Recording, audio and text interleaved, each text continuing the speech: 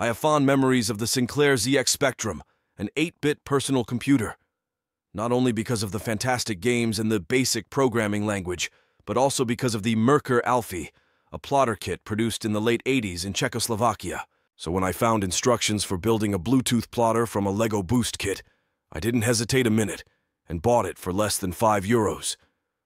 The design is very good, but the JavaScript used to communicate with the plotter sucks. Mostly it doesn't connect at all, and if it does, it often draws lines where it shouldn't.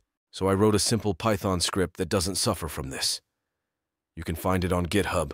Link is in the description.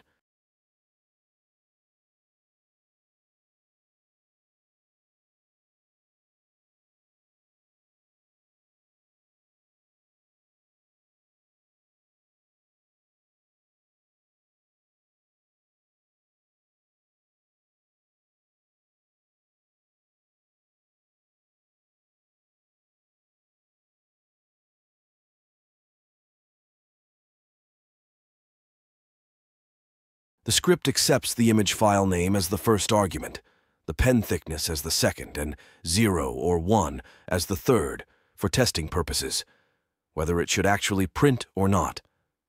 The image is automatically rotated, scaled, and converted to 1-bit depth. You can watch the progress also on the computer screen.